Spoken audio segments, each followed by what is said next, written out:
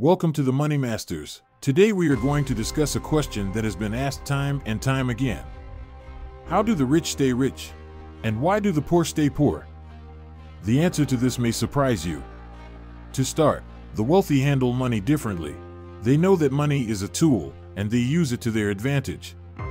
They invest in assets that appreciate in value, and they understand that the key to building wealth is to make their money work for them. On the other hand, the poor struggle to make ends meet. They often live paycheck to paycheck, never building any real wealth. They may have a negative mindset when it comes to money, believing that it's something that's out of their control. The truth is, anyone can become financially successful. It starts with educating yourself and changing your mindset. The wealthy invest in their financial education, reading books, attending seminars, and seeking out mentors. By investing in your own financial education, you can start to see opportunities where others may not. You can learn about the different types of investments and the risks and rewards associated with each. The key to building wealth is to take action.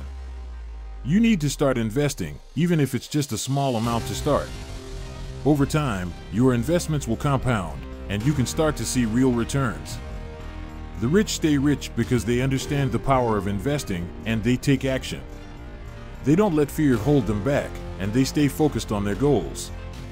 By following their example, you too can start to build real wealth and achieve financial freedom.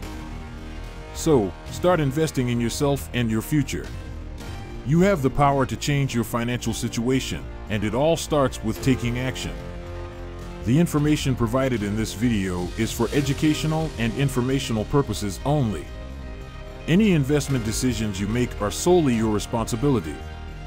Please do your own research and seek the advice of a qualified financial professional before making any investment decisions. In conclusion, by understanding the habits and practices of the wealthy, we can take steps to improve our own financial situation. Remember, investing is not a get-rich-quick scheme, but a long-term strategy for building wealth. With the right knowledge and mindset, anyone can achieve financial freedom. Thank you for watching The Money Masters, and we'll see you in the next video.